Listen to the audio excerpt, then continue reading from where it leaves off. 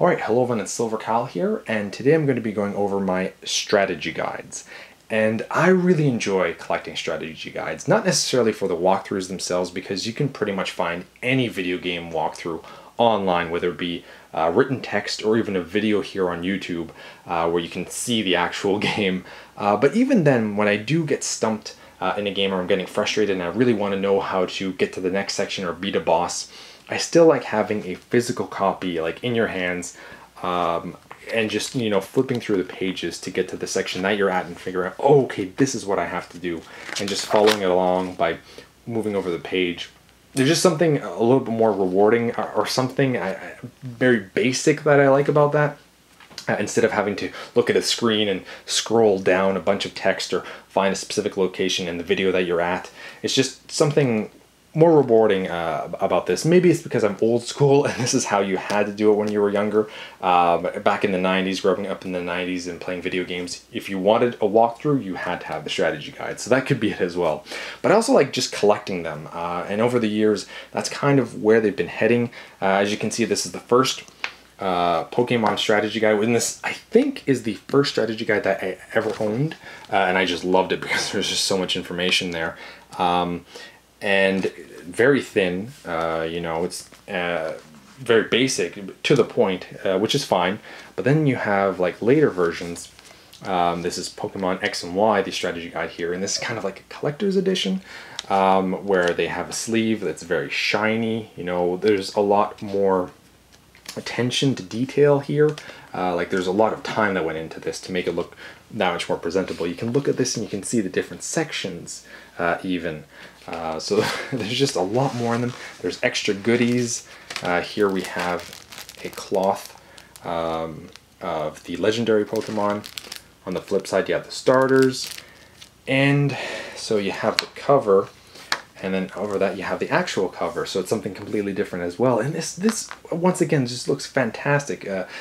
I love that look. In the back you have the Kalos region map. Just a lot of cool stuff that kind of make collecting strategy guides worthwhile. So anyway, let's just quickly go through all my strategy guides here. Most of them will be RPGs just because there's more things to look up, like statistics for weapons, armor, monsters, what have you. So here's my first one that I think I ever owned.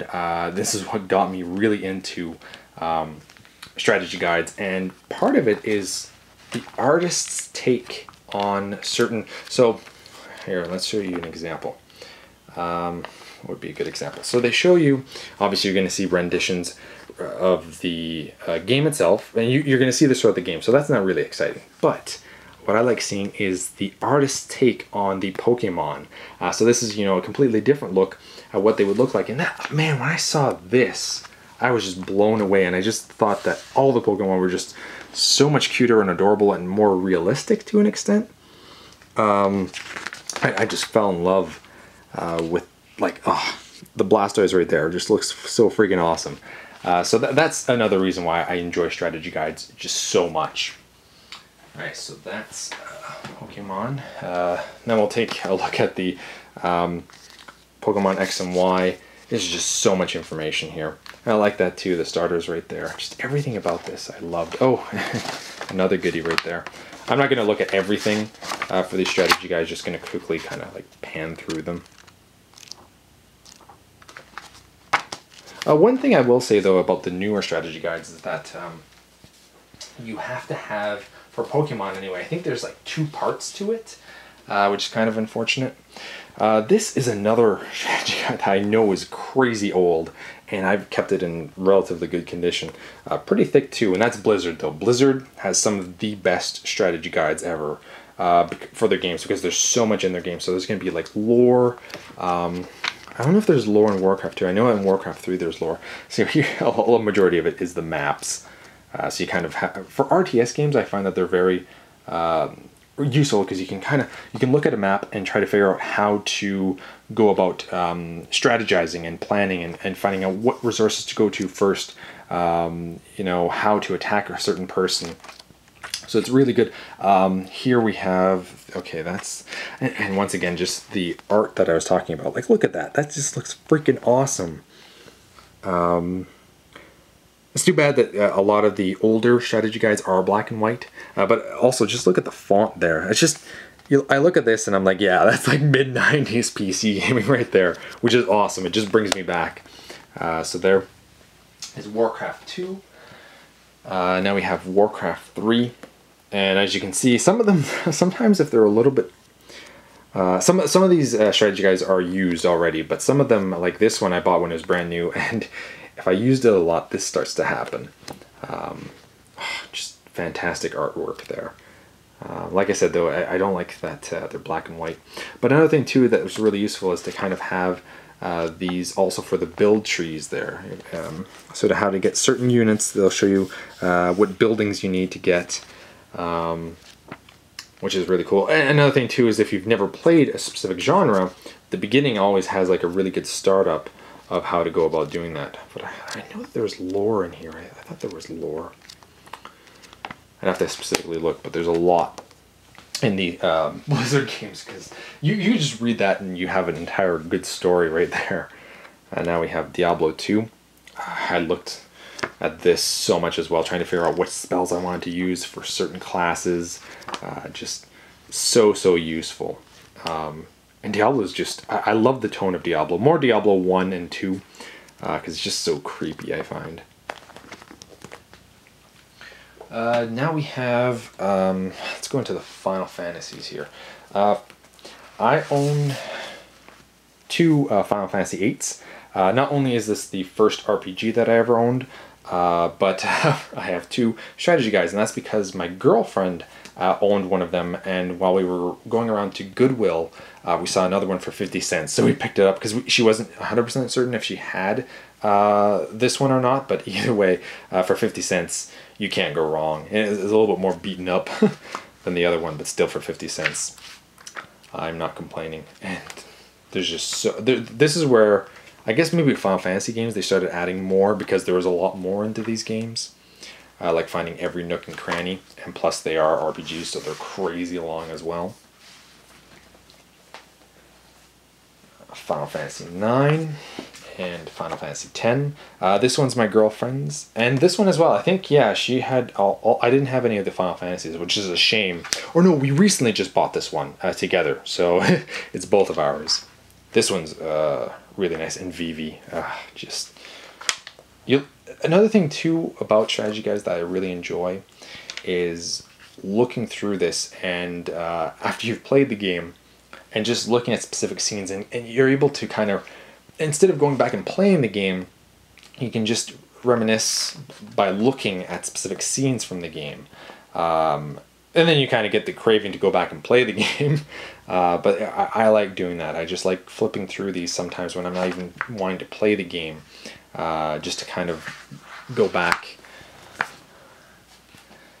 Final Fantasy X.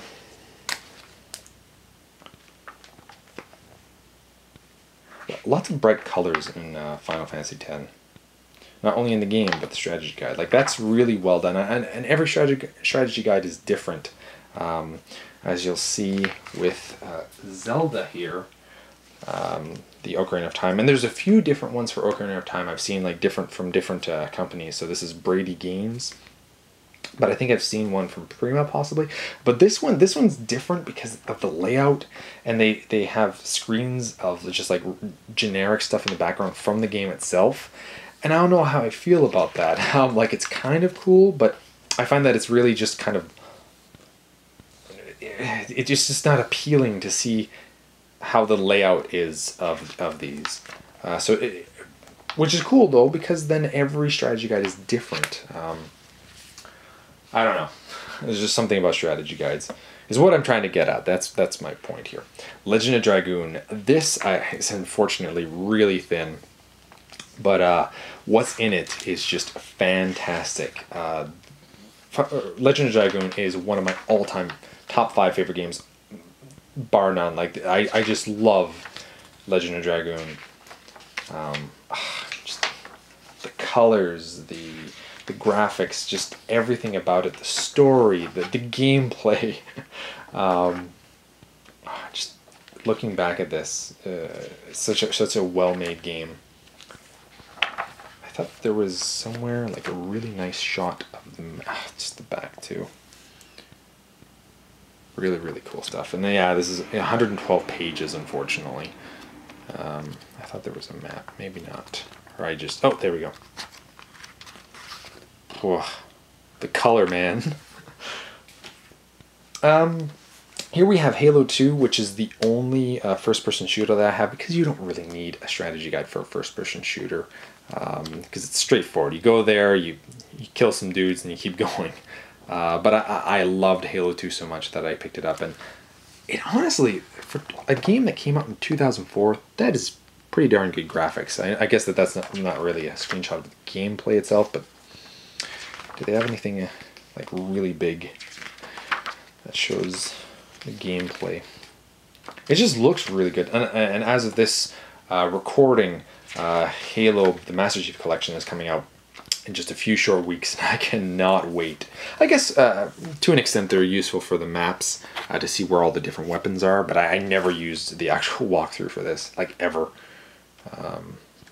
To look at, yes, but not for the layout of the maps. But it could be useful. I mean, this is Beaver Creek, so it's online. It really was a good-looking game for its time. World of Warcraft. This is kind of like why strategy guides were made. And as you can see, this one's really beat up because I've just used it so much. Like whenever that starts happening, I feel bad, but it's because whenever I would play the game, I would always have it by my side. Wouldn't necessarily look at it every time. And another thing too, the layout for this is perfect. It is excellent. They have the tabs that let you know which section that you're at. As you can see here, it's a little bit lighter, but they also had comics in between, and they're hilarious. There's one of them that was an old man. He's like, "Can you pass me that book?" And the main character is like, "But it's like right there. It's like right beside him." It's just, I like that they would have. There it is. There you have it. I love that. I love that. So they would have that every once in a while to break something up. And there's just so much information. There's not only just like the game itself and all the quests and then all the statistics for the items and all the goods and stuff, but also the history. Like I said, the lore alone, like the history, cities of Azeroth, Darnassus, world factions, just so cool. All the races. It gives you more background to a game that already has tons of information and just gets you right into the groove of wanting to play it and caring more about it to an extent. But yeah, fantastic strategy guides. And there's so much in obviously an MMO that they created a second edition here. And even that, they would come out with different editions. This is the latest one that I have, so I had the second edition. And they created so many more because the game's constantly evolving. There's always like a new dungeon, a new patch that changes things up. It gives you where all the locations are. I just love this. But yeah, this they have to constantly update because there's just... you can't really do it. The Atlas here, this is more so for collecting purposes, just to kind of look at the maps and take time to appreciate them, I guess, because you're not really going to use any of this information in the game. The other two, yes, because there's tons of information there. I guess maybe if you had to go to a specific spot and you wanted to find out where it was. But I just remember looking at it and enjoying the wetlands. Yeah, that was fun. Good PvP times there, I believe. Let's keep going. The Dungeon Companion, which was the first one. I'd like to know what year this came out in. That would be interesting to me. Did not tell me. First page doesn't have it. Okay. But yeah, this is something they would have to constantly update to accommodate all the new games that come out and all the dungeons. So. Really cool stuff. I love Blizzard strategy guides. Another Pokemon here, Heart Gold version and Soul Silver, the DS remakes. This one's pretty good too, but I think halfway through the game it stops having the walkthrough, because I think that's one of them that does go into 2 parts. Here is StarCraft 2, which I played a ton of, and like I said, if you've never played an RTS, it's perfect because it explains everything for you and it gives you all the different strategies. There's so many different strategies in an RTS, but at least gives you the basics so that you can go in there not having played anything before, not having played one before, and kind of do all right. Makes me want to play StarCraft 2 again. I played the crap out of StarCraft 2 and World of Warcraft and Diablo 2 and Warcraft 3. I love Blizzard games. Here's Grand Theft Auto 5, which I really didn't need a strategy guide for, because the missions are pretty much to the point. But one thing I will say is to get 100% completion for every mission. It tells you what to do. So that's kind of cool. I never really went for that, but if you wanted to, it's all there, so you can completely beat the game. The one thing I do like, though, is kind of, because the game is so gigantic, and that's kind of like what I like to get strategy guides for, is big games where there's just so much to do, so much to explore, to kind of get every location in this game, to find out everything that you could possibly do, because the game's so big, it can't introduce you to everything. Like all these different locations, you can do something else, you can play a different sport, you can some kind of interactivity. And that's probably why I like Grand Theft Auto games so much as well, it's because it's such a big world. And as they slowly get bigger, they add more stuff so it feels more alive. This is a new one that I picked up with my girlfriend. We were at a hawk shop, and she saw this for $5. It's the Fable 3 strategy guide. I don't even have the game yet. I know I will pick it up eventually. And I was like, $5 sold. Hardcover? That's awesome. So I like finding these in the wild every once in a while. It doesn't happen often, but when it does. Let's look at Dark Souls real quick. So I got 4 left to go. So Dark Souls, you pretty much need this because this game is so friggin' hard. And it's one of my favorites to look at, just because there's so many different monsters, and they did a really good job with the layout of this, I find anyway, and all the weapons and stuff. Such a difficult game though. It's an essential, it's a necessity, that's what it is. Skyrim is one of the main strategy guides I have. I wish I would have gotten the collector's edition strategy guide, but I didn't. But this is still packed with information. Because once again, Skyrim is a gigantic game, but look at this. I always have this on my side when I'm playing the game. Not necessarily to like cheat or anything and use the walkthrough, but just like in case, because there's just so many quests and I want to say, okay, well, which path do I want to go with next, type of thing. I don't read ahead to see what I'm going to be heading into, but I look at, okay, if I do these quests now, can I kind of like string them along to a few other quests if I go in a different area, type of thing. And also use sometimes the maps.